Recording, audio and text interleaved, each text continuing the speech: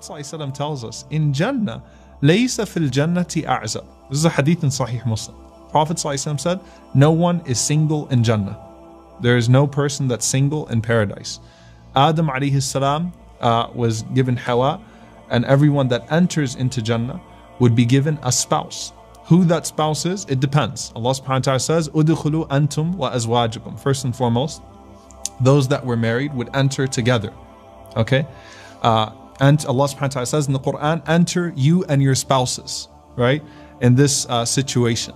And the scholars, they say that the first relationship that Allah created in the world was that of Adam and Eve, between human beings. Even the parent and the child relationship came later.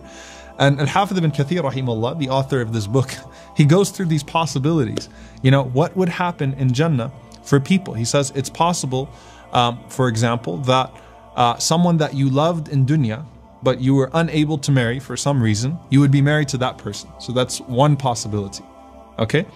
Or it's possible that it could just be a heavenly spouse. So you did not necessarily, you know, it wasn't a love in this world, it wasn't someone that was desired in this world, it's not someone from this world, but you're given a heavenly spouse, or you're given heavenly spouses. You know, sisters ask all the time about, you know, all this mention of hoor al-ain and so on and so forth, you know, spouses for men. What about women? There's no such thing as haram in Jannah. There is no such thing as something that's impermissible in Jannah.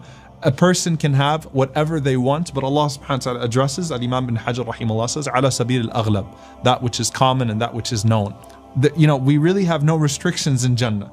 But the point is, the Prophet ﷺ says that there is no person that's single in Jannah, just like Adam alayhi salam was not left single in Jannah. Now, when you find, let's say that you enter into Jannah with your spouse. I've actually had people come to me and say, you know, if going to Jannah means I'm still going to be with my wife, it's not Jannah. Or if going to Jannah means he's still going to be there, it's not really Jannah. Can I get to Jannah and can I switch out husbands? Can I switch out wives in Jannah?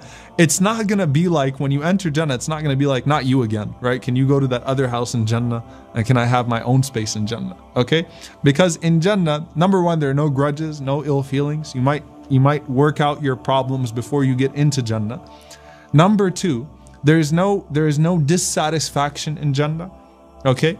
And you will love your spouse in Jannah, whether it's a spouse that is heavenly or a spouse that is from the people of dunya. Whoever it is, you will love that spouse. And lastly, you know, something very beautiful the Prophet ﷺ said about spouses in Jannah. The Messenger ﷺ, he said that every time a person sees their spouse in Jannah, that they would see that their spouse is more beautiful than the last time they saw them. And they would say, and you would say to your wife that you're even more beautiful than the last time I saw you. And she would say, subhanallah, and you're even more handsome than the last time I saw you.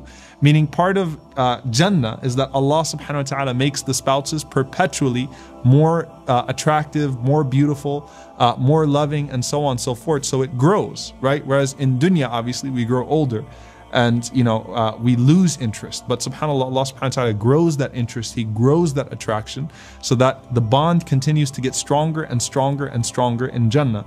And we ask Allah subhanahu wa ta'ala to enter us into Jannatul Firdaus with our spouses in the companionship of Rasulullah sallallahu alaihi wasallam.